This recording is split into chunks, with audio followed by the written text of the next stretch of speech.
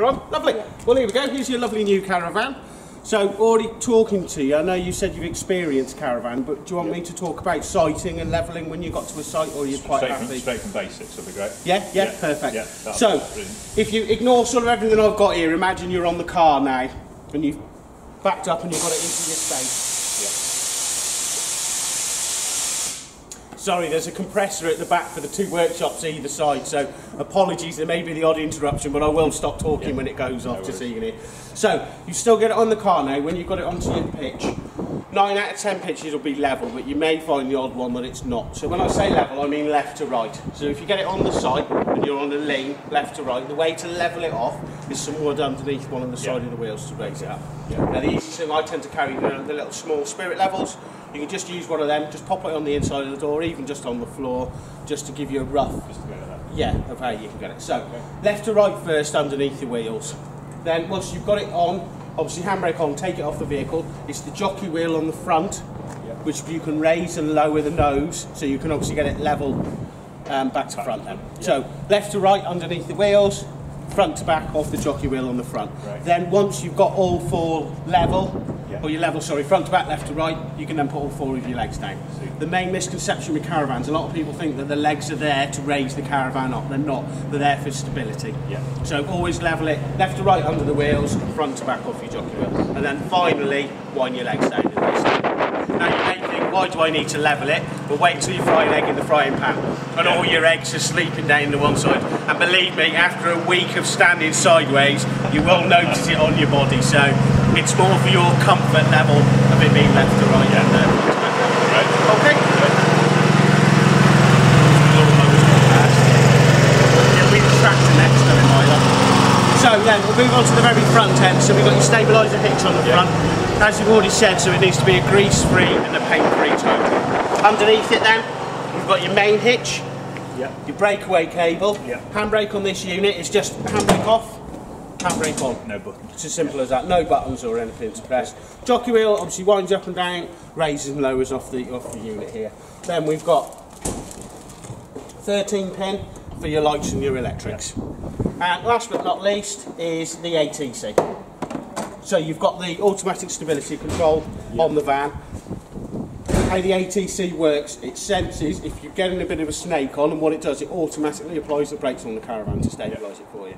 So when you're in the car, all you'll feel is a slight tug from the van behind, and it's the caravan applying its own brakes to stabilise a wobble. So it's really good for on the motorway as such. If a big wagon or something comes past you, it does tend to give you a bit of a snake on. Back in the olden days, the caravan would be off, but now it doesn't. It brakes the caravan for you and re-stabilises it for you.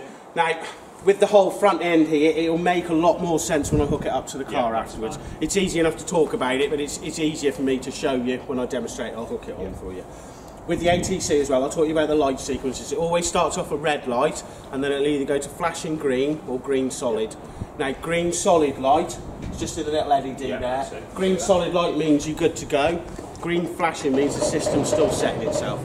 So what you'll find is, imagine if you've hooked it up here, by the time we say get down by where our tractor is, get out and have a look and you'll see it's gone to solid green, and it just means the system's still setting itself.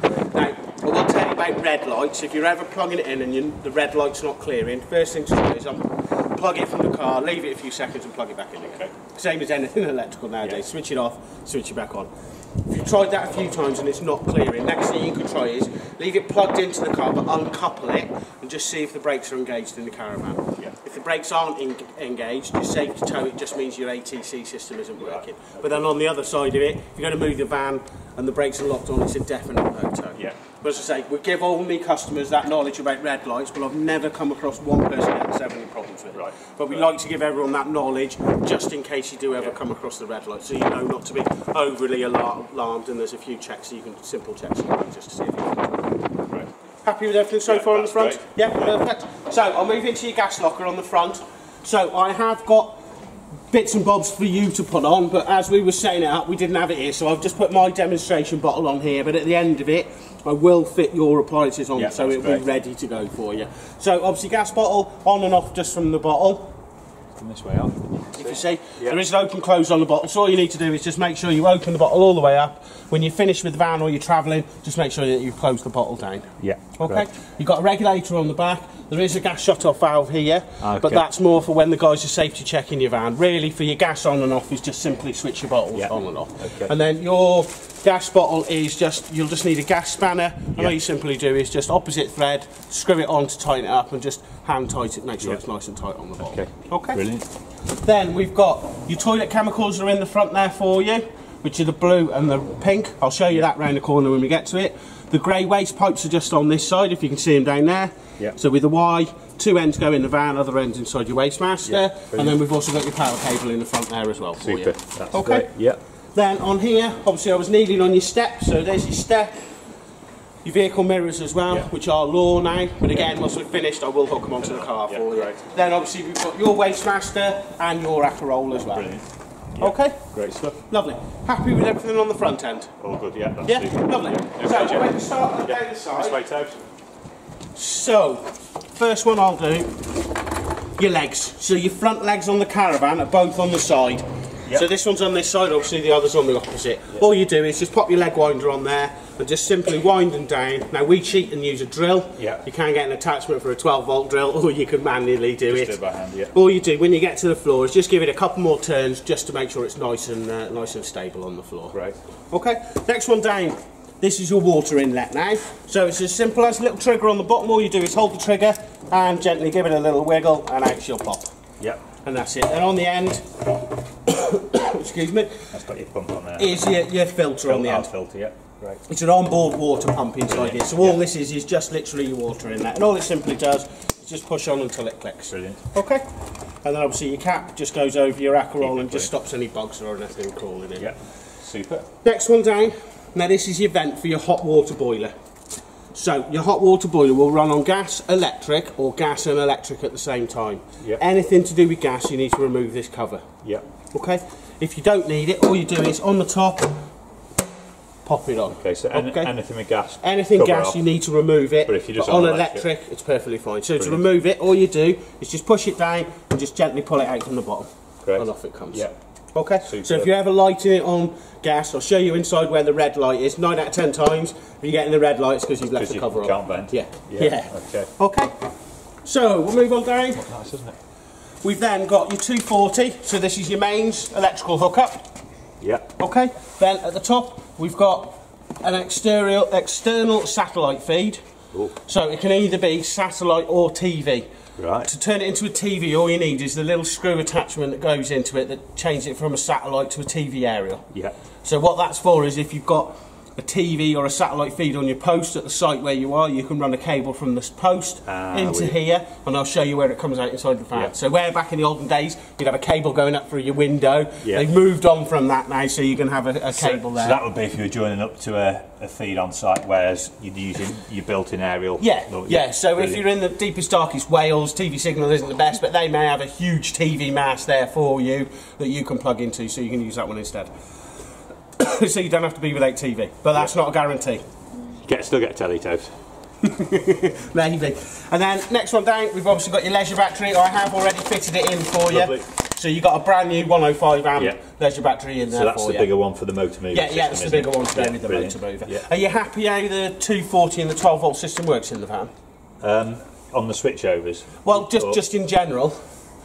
So what it is mostly everything inside the van runs off the 12 volt system. Apart from things like your plug sockets and obviously like the electric for the fire and things, that will only run off the 240. So there's a transformer built inside. What it does is the mains recharges back up this battery. So even though your light systems and everything are running off this battery, what the mains is doing is topping up this battery. So it gives you a constant cycle of power. So this battery, when you're plugged into the mains, this battery will never run flat. It's only if you're not running on mains, so you're in a field in the middle of nowhere, you'll have to watch what electric you're using, because once you flatten this battery, if you've got no power to plug in, that's it, your battery's flat. So I'd not realised that. So basically, when you plugged in on the mains, that's actually charging your battery, and you're drawing off your battery. Great, that's super. Okay. Handy to know. And then obviously when you're on a site, you can have yours nicely closed up. There is a couple of little different cutouts, so you can have it closed. We only leave it open for demonstration. Obviously you want it closed up, because the batteries are a pretty penny each, so you don't want to come back and someone's half-inch your battery. So, moving on down, got your motor mover there. I'll show you your motor mover afterwards, once I've done the inside demonstration. Next one down, obviously where my lovely yellow bucket is where your waste master will go. So your waste master just goes underneath the van. You've then got obviously your 2 grey pipes that go on there, and then the single end into your waste master. What you'll find is your Akerol's 40 litres. The waste master will hold about 50 litres. So 9 out of 10 times, if you've run out of fresh water, it's time to empty your waste master as well. Yeah. So you'll find you'll be going off to the tap, A, to fill up your water, and B, to drain you. So that'll be shower, sink, wash and basin. Yeah, that's super. it. That's all that's through that one. Yeah. So here, bear with me. Let me just grab the keys and I'll open that one up for you. I'm glad we had that diamond finish done. My hand is aching. You can press stop and then start again when he comes round if you like. Pause it up.